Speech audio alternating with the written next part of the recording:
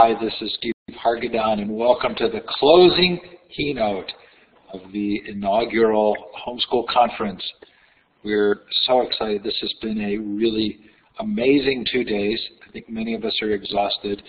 Peter, you're looking at some really pioneering folks in this room who've stuck through hours and hours and hours of events. You yourself have squeezed us in by making yourself available. It's a real privilege to have you as our closing keynote. We're going to let people now indicate where they're participating from. We know the timing of the evening means that we're going to be limited in certain countries, but look to the left of the map. You're looking for the star icon, the sunburst. You're going to click on it twice. And I'm seeing New Zealand, continental U.S. Feel free to put in the chat as well where you're participating from. I'm going to do a little call out here, a little appreciation. It's really fun. We've run these conferences now for about 4 years, these virtual conferences, and Suki put an idea in the live chat on the website that I think is brilliant, and she can take full credit for this, but I'm going to create a participant lounge from now on for the conferences where participants can come in and just chat with each other when they are between sessions or not wanting to attend a session. I think it's a great idea, and it's really fun to have a new fun idea come out of this at the very end. There were other great ideas as well, but my brain's a little fried. Okay, so we're going to move the slide forward, but you are welcome to continue to indicate where you're participating from. There's Guatemala. We've had participants from Croatia, from India, from Sweden, from New Zealand, from the Philippines, from Peru. I can't even remember all, but it really has been a fun worldwide event. And we had about, I think in the end, we had about 1,700 people who signed up. And ultimately, we hope to hold these on a fairly regular basis and keep this community going. So what a lot of fun, and what a fun start. So Peter, I'm not quite sure how you would like to proceed. I know that you didn't want to do a formal presentation. Many have probably heard the interview that I did with you. Did you like to just kind of discuss the book? Can I just let you go? Yeah, I did have kind of a presentation here, not terribly formal, but I could just go ahead and if you're ready for me to. Awesome, we're very ready for you. Okay, so the title of my talk is Free to Learn, How Children Educate Themselves Through Play. All of what I'm going to be talking about is discussed much more fully, as well as many other very closely related topics in my new book, Free to Learn. And any references, the details of documentation of the kinds of claims that I'm going to be making in this talk are all in that book. So I hope that for those who haven't seen the book, that you'll get an opportunity to take a look at it at some point. So the thesis of my presentation tonight is that play is the natural means by which children educate themselves. Play evolved in mammals, and especially in humans, to serve the function of education. I'm an evolutionary psychologist, which means that I'm interested in human nature. I'm particularly interested in the nature of human children. Why are children the way they are? And one of the primary characteristics about children, wherever they are and wherever they're free to do so, is that they play. They spend a lot of time playing and exploring. And why do they do that? The first person to develop an evolutionary theory of play, similar to the one that I'm presenting today, was the German philosopher and naturalist Carl Groos. Groos wrote a book not terribly long after Darwin's Origin of Species called The Play of Animals, in which he argued that play came about by natural selection as a means to assure that animals will practice the skills that they must in order to survive and reproduce. This so-called practice theory of play is quite accepted by researchers who study animal play. It explains quite a few of the facts about animal play. For starters, it explains why young animals play more than older ones. They play more because they have more to learn. It explains why those animal species that depend least on rigid instincts and most on learning play the most. So primates play more than most other mammals.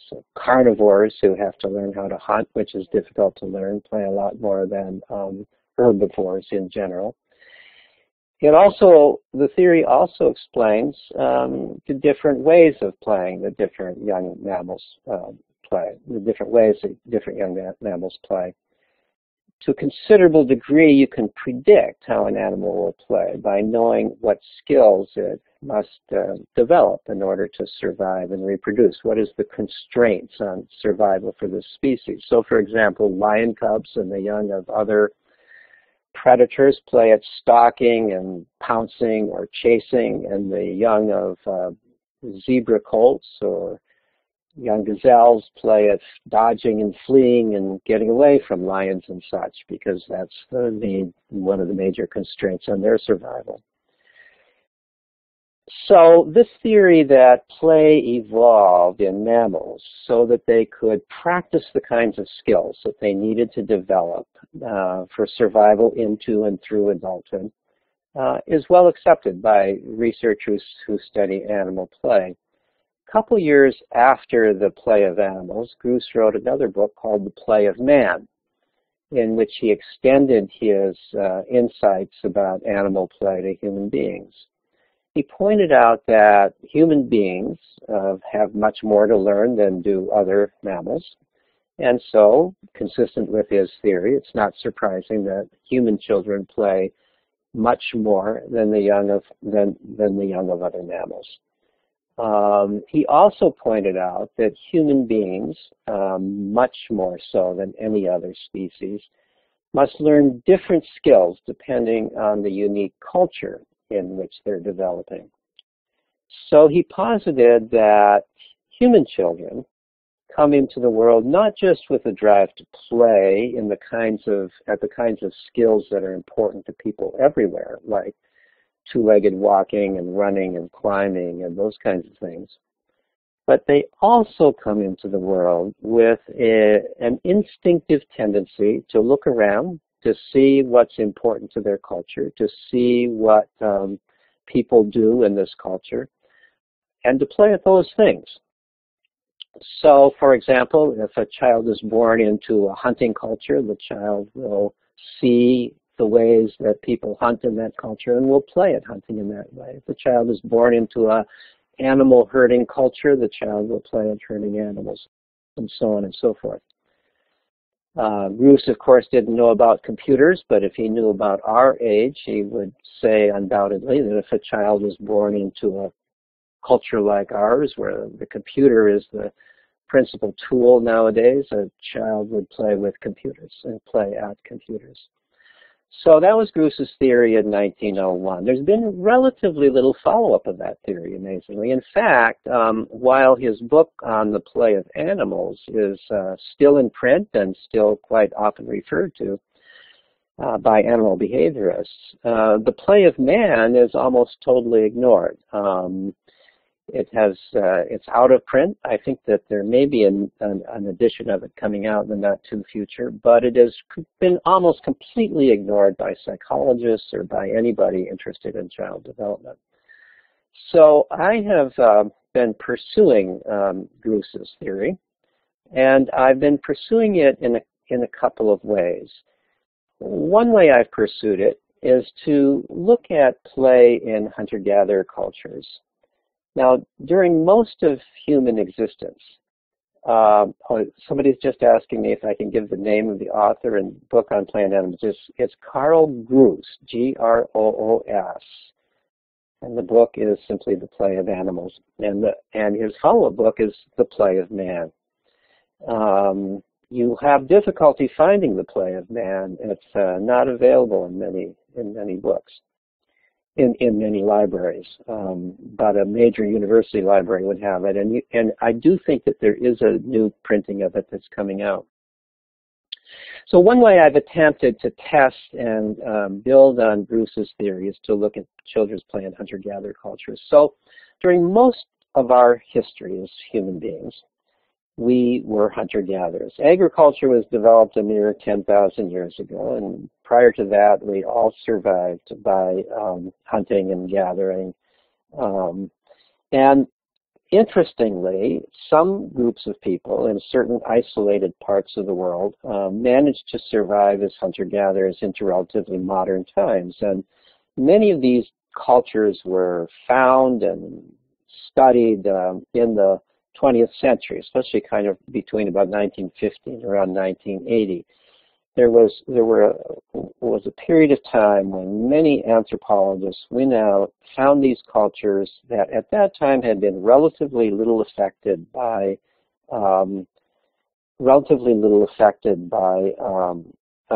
Western civilization or modern cultures generally, and lived with them and studied them.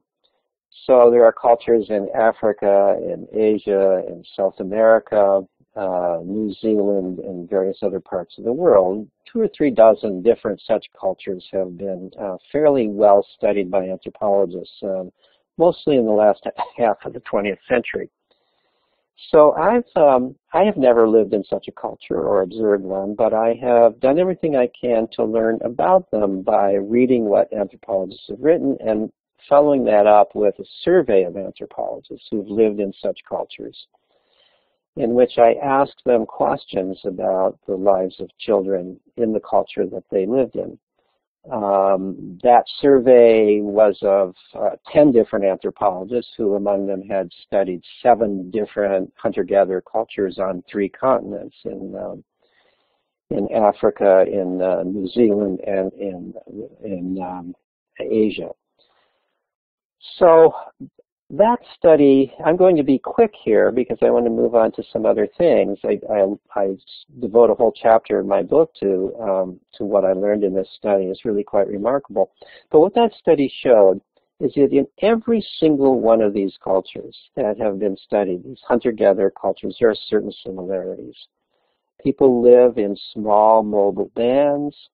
Their highest values are egalitarianism. Nobody lords it over anybody else. They have an extraordinary high valuation for individual autonomy. They don't tell one another what to do. They just believe that people will do the right thing. There's a lot of interest in what people do, and they may joke, they may use teasing as a way of influencing one another, but they don't give direct commands. There's no such thing as a boss and a subordinate. There's no chiefs. People talk about hunter-gatherer tribes, but these are not tribal cultures. Tribes really came later with agriculture. These are band societies in which there is no chief. Typically the bands are of somewhere between 20 and 50 people per band. They're not all relatives, but they tend to be related to one another. And people move from band to band. There's a fairly free movement from band to band. So this is the kind of setting, apparently, that we most likely lived in during most of our evolutionary history. Now, what is interesting here with regard to children is that their high valuation for individual autonomy applies to children too. Not only do the adults not tell one another what to do, but they don't tell children what to do. And this is really quite remarkable. I mean, it's hard to imagine from our perspective not telling children what to do. But I've heard this from so many different anthropologists. They've written it in different ways. Let me just, to give you an example, read 3 different quotations. I have a much longer list of such quotations, but these are 3 that are kind of representative from 3 different observers of 3 different hunter-gatherer groups in different parts of the world. So here's one. Hunter-gatherers do not give orders to their children. For example, no adult announces bedtime. At night, children remain around adults until they feel tired and fall asleep. Adults do not interfere with their children's lives. They never beat, scold, or behave aggressively with them, physically or verbally, nor do they offer praise or keep track of their development.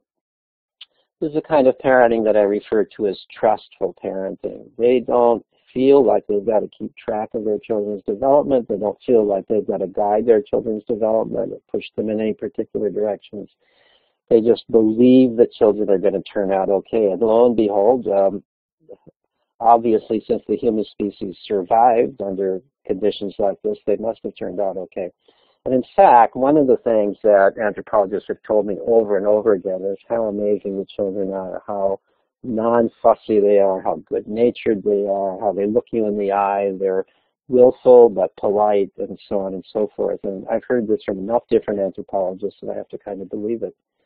Here's another quotation. The idea that this is my child or your child does not exist.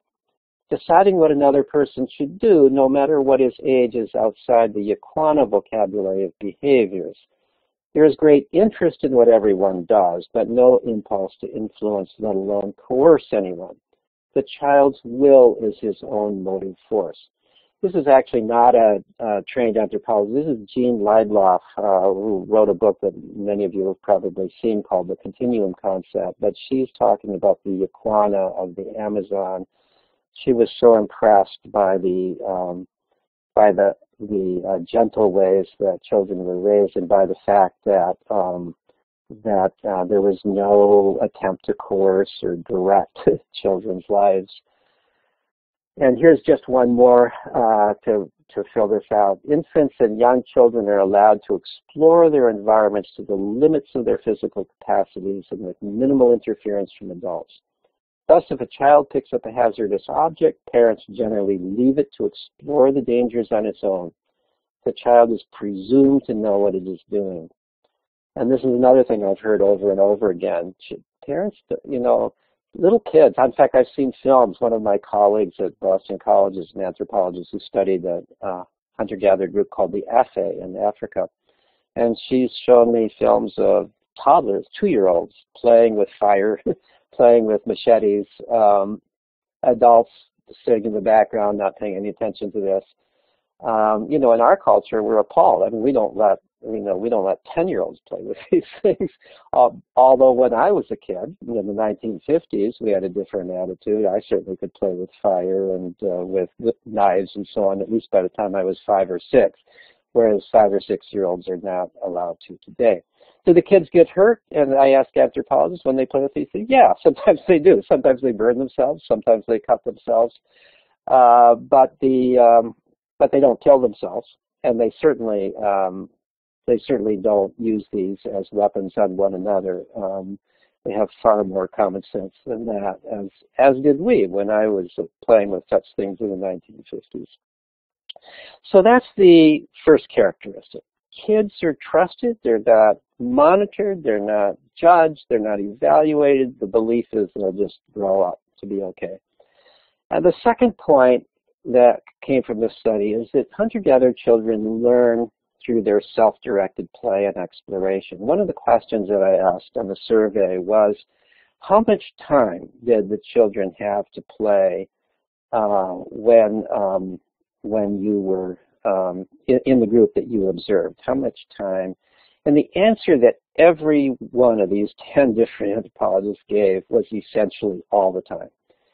Basically all the time from age 4, which is when they are considered, that's sort of considered the age of reason among most anthropologists, among most hunter-gatherers. This is when a child is old enough to not have to be watched by adults. The child can go off and play with other children away from adults, has enough common sense not to get lost, not to go running after a tiger or whatever the big dangers are for the hunter-gatherer child.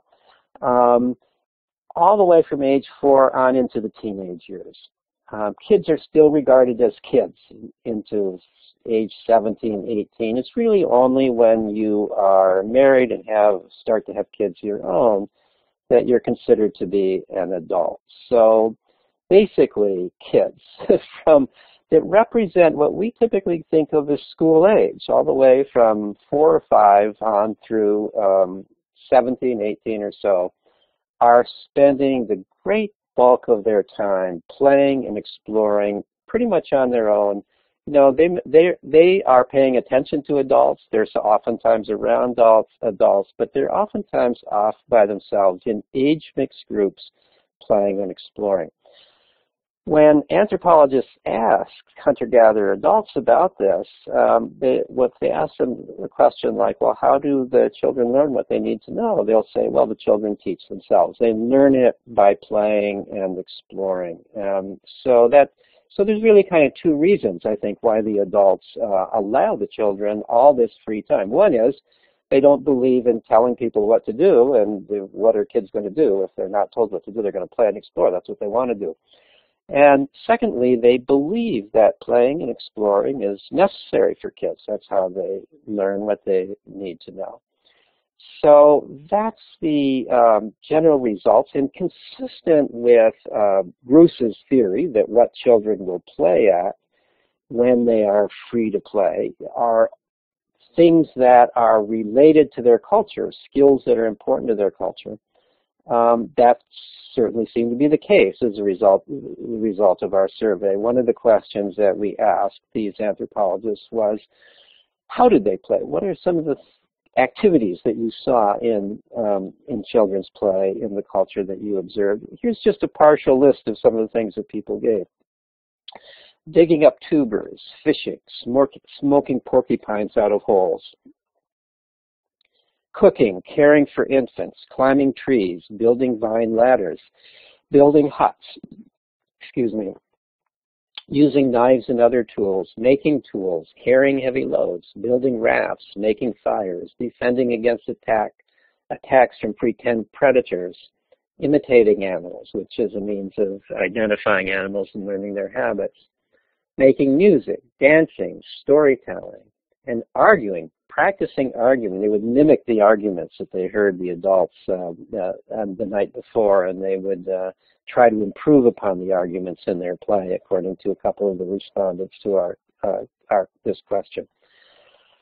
So, and the lists, of course, that we got varied from culture to culture, so that in a culture where the men hunted with bows and arrows, the boys of that culture played endlessly at hunting with bows and arrows. And they also played endlessly at tracking game, which is an incredibly skilled activity, which requires really enormous intelligence as well as a great deal of knowledge, so that you can interpret the little marks in the sand, a little bent twig, or the fact that you can see the tracings of a centipede that crossed over the track, and you know that the centipede only moves at a certain time of day, and therefore you can deduce what time of day this animal went by, and from all of this figuring out what kind of animal it was, when it went by, how fast it was moving, but ultimately whether or not it's worth pursuing this animal. So these are incredibly,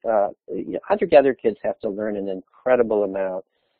Nobody is giving them instructions on this. Nobody is telling them you've got to take hunting and gathering lessons. They do it naturally on their own, and they become highly skilled such that by the time they themselves are adults, they are ready to really play an adult role in the culture. So now, what does this have to do with our culture? You know, sometimes I'll say this and talk about hunter-gatherers, and people will say, that's all very nice. Too bad we're not hunter-gatherers. Wouldn't it be nice if our children could just play and explore like that and become educated? But of course, in our culture, you've got to learn a whole set of different things. We're not hunter-gatherers. We got to learn how to read and write and do calculations, and it's a whole different set of things. Plus, we're a society, we're a culture in which you don't naturally see all the activities that adults do as in the way that hunter-gatherer kids can in their bands. So So of course we have to have schools because we're such a different kind of culture from hunter-gatherers. I think that I would be inclined to believe that argument. Certainly most of my colleagues, most of my evolutionary psychology colleagues believe that argument. I would be inclined to believe that argument were it not for the fact that I have done a good deal of study at another setting, and this is where I've done my own direct observations and my own empirical research, and so I'm not just depending upon other people's research. And that research has been conducted at the Sudbury Valley School. Some of you undoubtedly know about this school. Basically, we could call it a non-school school or an unschooling school. It's a school in name, but it doesn't do any kind of schooling in the usual sense of the word. It is basically it's a democratic community. It's a day school, so the kids are just there kind of during the typical school day. It accepts kids from age 4 on through high school age. So this is the same age range really as those hunter-gatherer groups who are out there playing.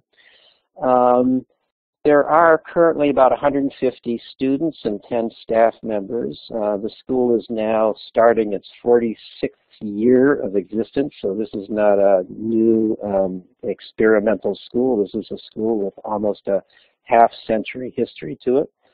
It's got hundreds of graduates by now. It operates on a per-student budget. Less than half of the local public schools. It's completely non-selective. Anybody can go there. They don't even, if anybody wants to present some kind of grades from some previous school or something, they won't even look at that. That's irrelevant to them. So this is the way so in the remarkable aspects of this school have to do with the way it's governed and with the educational philosophy of the school. The school is governed like an old-fashioned town meeting. There's a school meeting, meets once a week. Every school member, whether they're a 4-year-old kid or a 50-year-old staff member, and it's only students and staff who are members, has one vote at the meeting. If they choose to exercise it, you're not required to come to the meeting, of course. And this school meeting makes all the rules of the school, makes all the important decisions of the school, nominates people for administrative committees to run various aspects of the school, and even hires and fires the staff, in that no staff member has more than a 1-year contract at any given time, and they have to be rehired every year in order to stay on. So that's the basic setting of the school. The educational philosophy is basically that of the same as the hunter-gatherer band. Kids don't need to be taught, they don't need to be directed, they don't need to be monitored or measured in their learning. All that has to be done is that you have to provide them with the opportunities, with a setting in which they can learn, and Sudbury Valley provides that kind of a setting. There are computers, there are books, there are all kinds of equipment for various activities, and with 150 kids, there's all sorts of interesting activities going on, plenty of opportunity to engage in activities that are valued by our culture at the school. So my first actual study of the school was a study of the graduates, done quite a number of years ago, but the school was already in existence long enough that the school was smaller then, but it still had about 80 graduates at that time who had been students at the school for at least 2 years and had been out at least 2 years, and had left at sort of typical graduation age if they had been in another school and weren't going on to some secondary school elsewhere. And so my study of the graduates showed that I was able to locate and include the great majority of the graduates at that time. And it showed that they'd gone on into all walks of life. They'd gone on to college if they wanted to. About 75% of them had gone on to higher education, and some of them had gone on to highly prestigious universities. So it didn't seem that this odd education, odd compared to what we normally expect in our culture, handicapped them in any way. In fact, I specifically asked them, did this, looking back now as an adult, did going to this unusual school handicap you in some way? And almost to a one, they said no. The benefit, and those few who said that there was some disadvantages. They were, when they went to college, there were certain things they didn't know, but that they learned them pretty quickly. And they all said that the benefits far outweighed the handicaps. The benefits being primarily that they felt in control of their own lives. They felt responsible for themselves. They had a zest for learning. If they went to college, they went because they wanted to go, not because they felt that they had to go, and so on and so forth. Lots of benefits. We also asked them about their careers, those who were in careers, and we asked them about the ways that they played when they had been students at the school. And interestingly, we found that quite often there was a fairly direct relationship, not in every case by any means, but I discussed some of those examples in my book. So for example, there's one of the graduates at the time we studied him was a prominent machinist and inventor, really more than a machinist. He would build machines that would solve problems that nobody else had built a machine to solve. And he was a kid. He was a person who, when he was a kid at the school, built whole cities and factories and so on with plasticine, built them to scale. He would spend hours and hours, days and days, full time doing this kind of thing. And then as he got a little bit older, he'd go to the dump and bring back bicycle parts and create bicycles from them. And then he would start taking cars apart. As he got to be a teenager, he'd take cars apart and put them together. So this was his passion. Then he went on in the same playful and spirit and with the same passion to do this now for a living. A woman who was captain of a cruise ship at the time we interviewed her had been fascinated by boats and played with boats on the pond as a child, and took time off, made use of the school's open campus policy to spend time on Cape Cod, apprenticing herself to ship captains.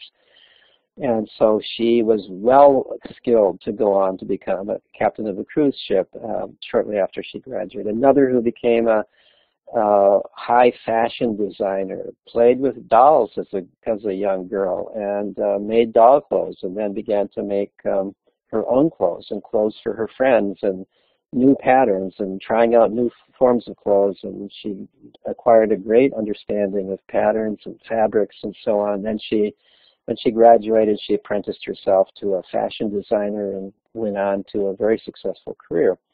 Another who's now a professor of mathematics got fascinated by math. I won't go into the story of how that happened, but really played with math. I mean, any real mathematician will tell you that math is purely play. It's mental play. It's enormous amount of imagination involved in it, as well as logic. And so he also happened to be somebody who played with the piano, and it was a question of which he would go on to do, but he chose in the end mathematics. So those are just some examples of the relationship. When you're free to spend your days as you wish, many people become really truly immersed in something, and then they go on and become skilled in it. And in our culture, unlike a hunter-gatherer culture, there are only a few kinds of, everybody pretty much has the same occupation, or if there's any specialization, it's by gender. But in our culture, of course, there's so many different ways of making a living, and almost anything you become good at, if you become good enough at it, you can find some way to make a living at it, and that seems to be borne out in the lives of these graduates. Now, what I want to do is summarize that. I've talked a little bit about hunter-gatherers, I've talked a little bit about Sudbury Valley School. Here's the point that I'm leading to, and that is that there are certain similarities between the Sudbury Valley School and a hunter-gatherer band. I think that these settings work so well for self-education because they are settings that optimize children's abilities to use their natural, instinctive ways of learning.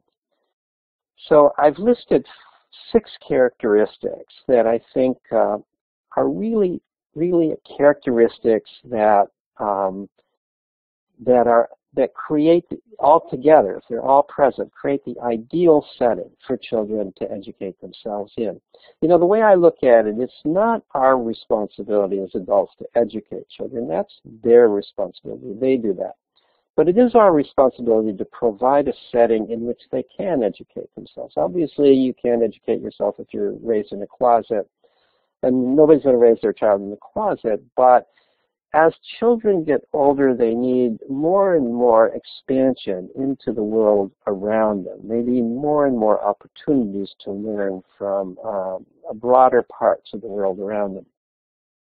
So at any rate, let me just list these 6 characteristics rather than expand on them a little bit.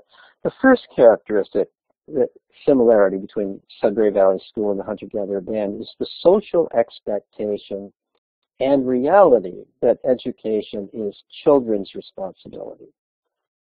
So if children really know, because they can see it, that nobody else is taking responsibility for their education, nobody is encouraging them, nobody is pushing them, nobody is monitoring them, nobody else is acting as if it's their job to make you learn, you as the kid, then you do it. That's human nature. I mean, we are cut out to survive and thrive, and this is true of kids as well as adults. The drive to learn is almost as strong, maybe it's even stronger in some ways than the drive to eat or to drink water or to, some of these kids, as they get really involved in activities, they forget to eat, they go through the night and don't sleep. I mean, the drive to learn is just incredibly strong, but it can be blunted if we push people to learn what they don't want to do, or if it makes it look like they're learning because we want them to, then it becomes work rather than fun. So that's the first point, the social expectation and reality that education is children's responsibility, the trust that children will do it. In our culture, that takes something, because most people don't trust children to learn. So you kind of stand out. You have to run against the current to do that.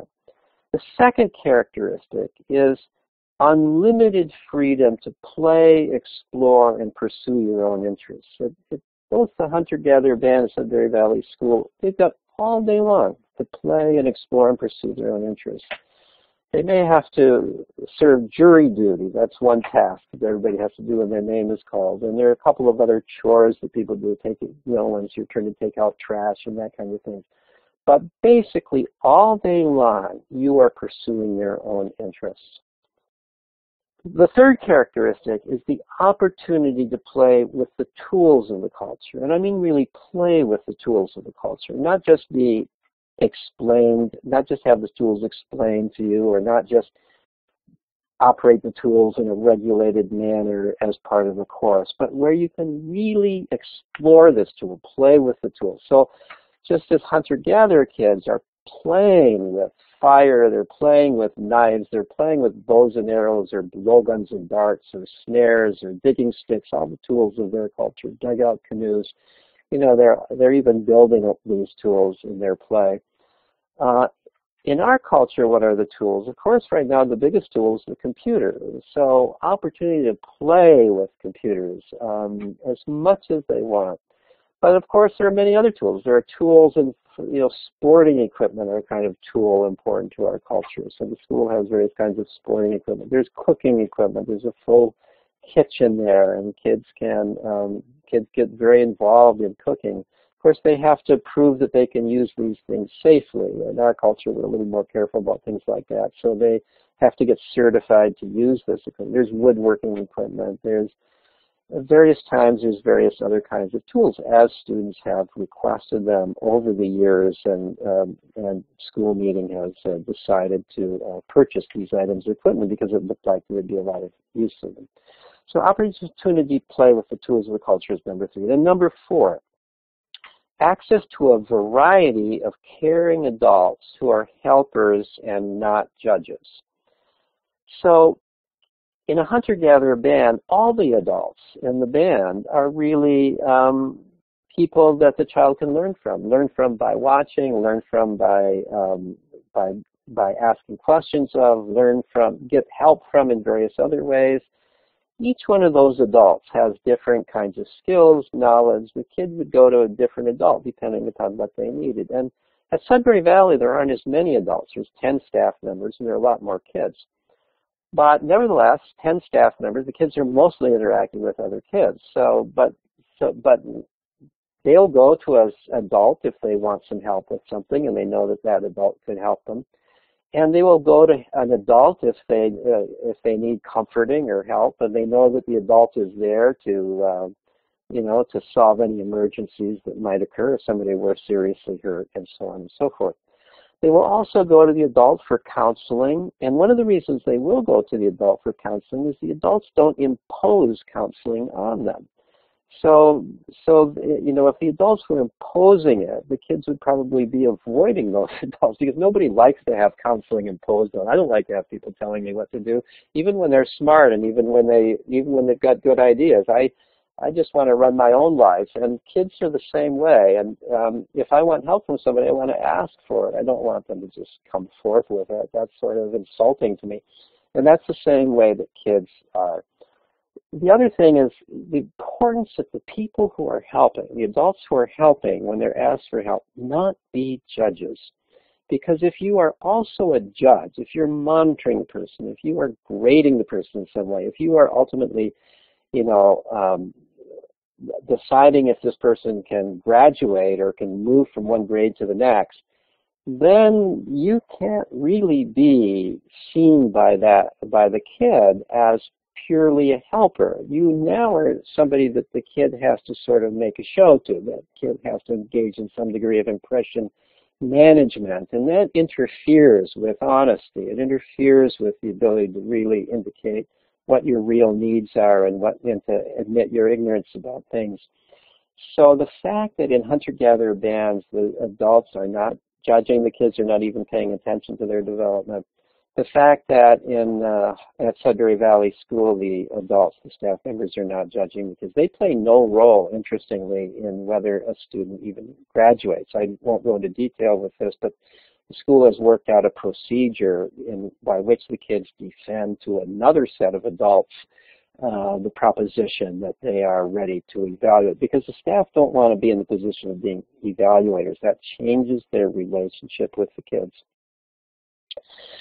The fifth characteristic is similarity between Sudbury Valley School and the hunter-gatherer band is free age mixing among children and adolescents.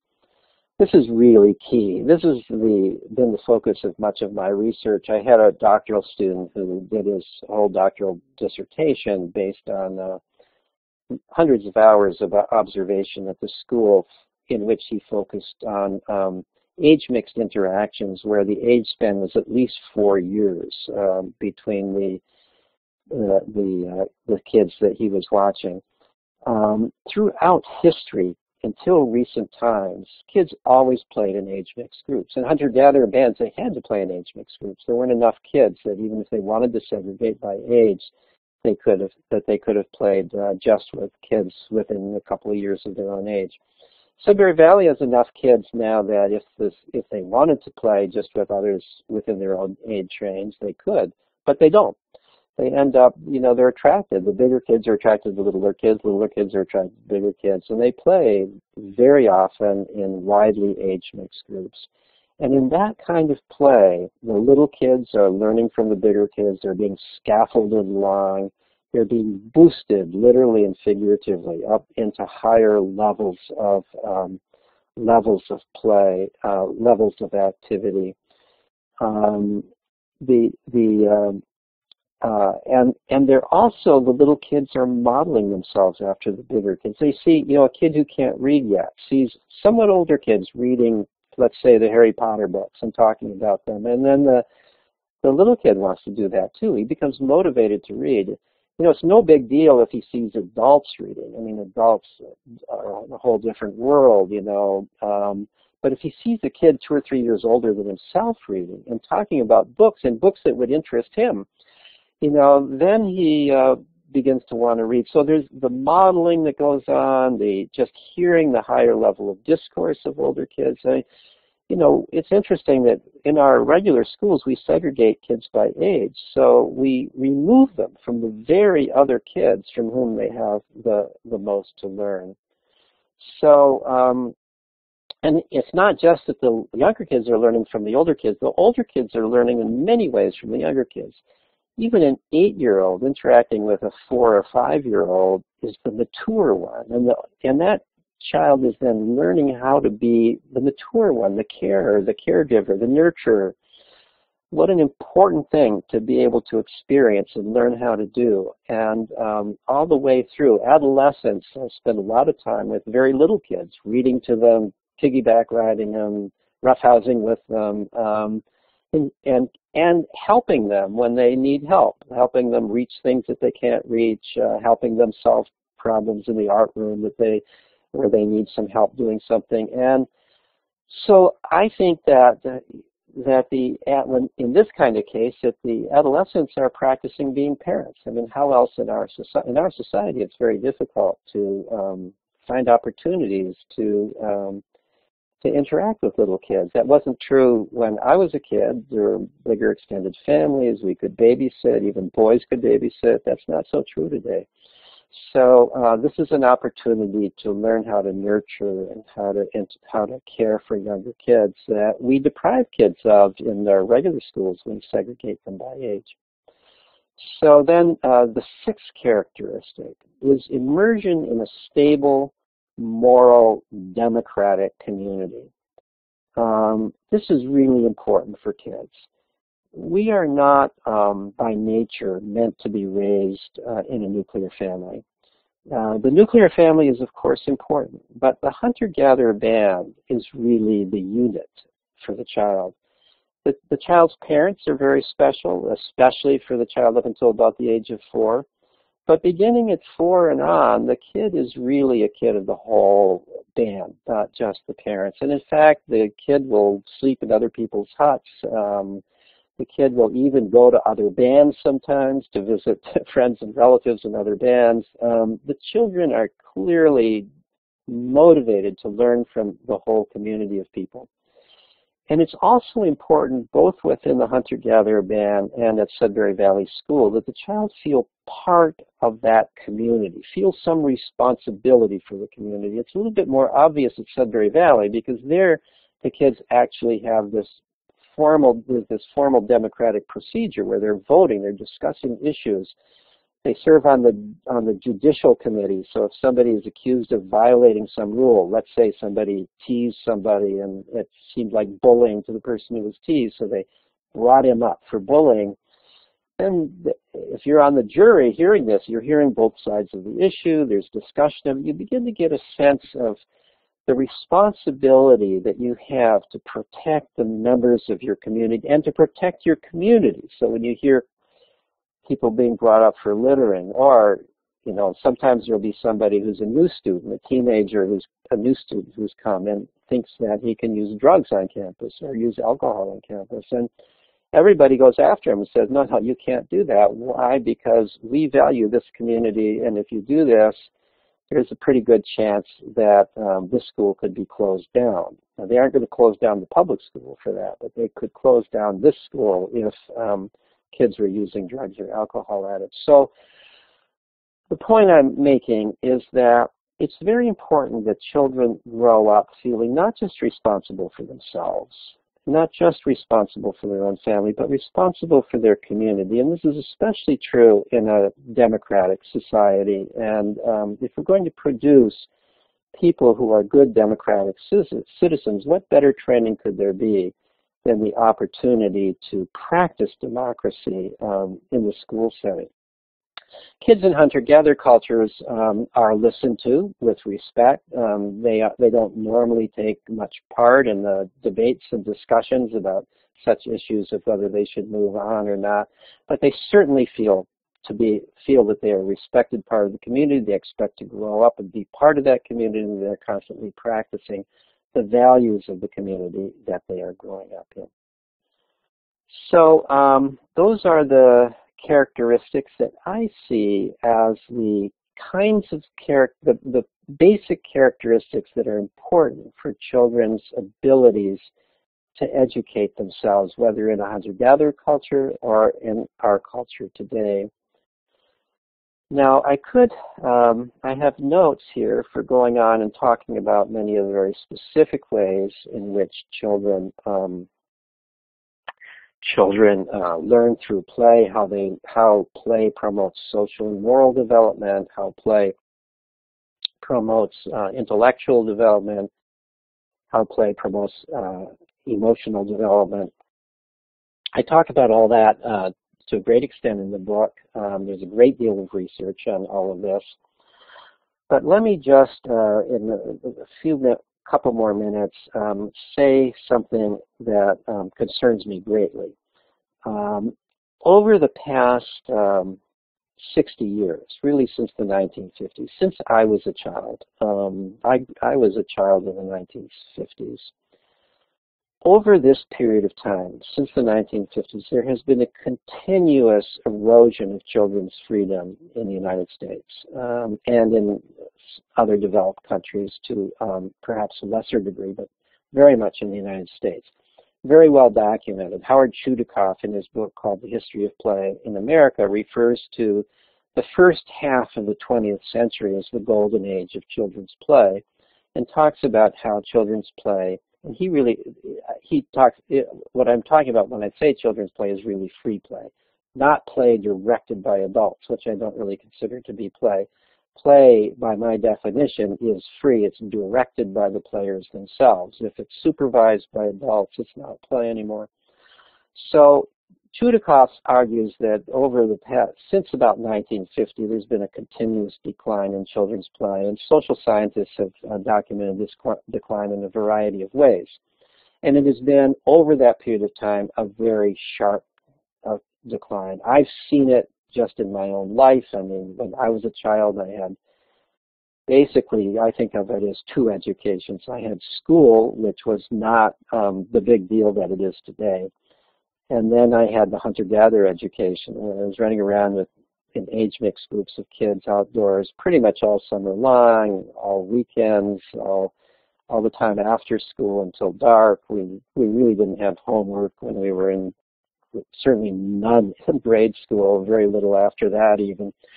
So we had enormous amounts of time to find our passions, to engage in various activities on our own, to get into trouble, get out of trouble, learn how to solve our problems with one another, interact with other kids who really don't allow you to act like a big shot. You've got to learn. You've got to get over narcissism when you're interacting with other kids, because you've got to see things from their perspective, or else they're not going to tolerate you. So all of these lessons we were able to learn. But now we deprive kids of that. First of all, they're in school more.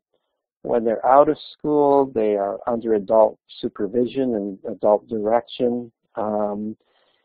We're afraid to let kids, even 10, 11, 12-year-olds, let alone 5-year-olds, run out without being watched by an adult. Very different from in the 1950s. The result of this, and I do think it's the result, it's a correlation. I can't prove cause and effect, but in my book I give all the reasons why I think there's a causal relationship here. Over this same period of time, that play has declined so dramatically, there has been an equally dramatic and continuous and linear increase in all sorts of childhood disorders. Depression and anxiety are the best measured ones because there are certain measures. The MMPI, the Minnesota Multiphasic Personality Inventory, has a depression scale which has been given to normative groups of teenagers since the 1930s. And since about the mid-1950s on, there's been a continuous rise in depression among teenagers by that measure, among normative groups, such that there is now a 5 to 8 times as many teenagers are psychologically depressed to the level that we would likely label today as major depression, clinical diagnosis. 5 to 8 times as many as in the 1950s. Similarly, there's a measure of anxiety called Taylor's Manifest Anxiety Scale, which has been given since the 1950s. About an 8-fold increase in anxiety at the level that we would diagnose as an anxiety disorder. Suicides among children aged 15 and under are now 4 times what they were in the 1950s. In addition, we've got a whole we've got whole new disorders, ADHD, and so on and so forth. Whether or not that's just something that we're calling a disorder that we didn't call it then, I don't know. But I do believe there's actually an increase in impulsiveness because play helps you learn how. Play away from adults helps you learn how to control your impulses. It's one of the major functions of play, which in the book I describe how that occurs. There's been a scale measuring narcissism that was developed in the 1970s, and ever since that scale has been used, narcissism has been going up in kids. Well, how do you learn not to be narcissistic? You learn it in social play because kids don't allow you to be narcissistic. Adults allow you to be narcissistic, but kids don't. There's another scale for empathy, sort of the opposite of narcissism, and it's been going down ever since it has been used. You learn empathy through play. Empathy, social play requires empathy. You've got to be able to empathize with your playmates in order to play with them. So this is a very, very serious social problem, and it's something that I'm trying to make people aware of in our culture. I think that we now have young parents who themselves grew up without much play. And so we're entering into a world where people are kind of forgetting the idea that children are really meant to play. This is how they learn the things that are so important, things that can't be taught to them, that can only be learned through play. Let me just conclude with this kind of one idea. Play really is how children practice being adults. And they can only practice being adults if there's no adult around, because as long as there's an adult around, the adult is the adult. But when kids are playing without an adult, they have to be the adult. They have to solve the problems. They have to take care of one another. They have to figure things out. And they have the sense of being powerful. I'm in charge. I can do this. I'm not a weakling. And these are such important abilities for kids to develop in order to mature into adults who can take care of themselves and take care of other people. So I'm going to conclude at that point. I think I've probably used my full hour, but I'm certainly, if people can stay around and there's time, I'm certainly open to any kinds of questions. So thank you. So it's really hard to find the applause button here, but it does exist. Underneath the smiley face, look for the hover around the smiley face and move down. Peter, that was just fascinating. Loved it. Saw tweets about it. There were lots of really interesting chat. Okay, we do have time, but it is late.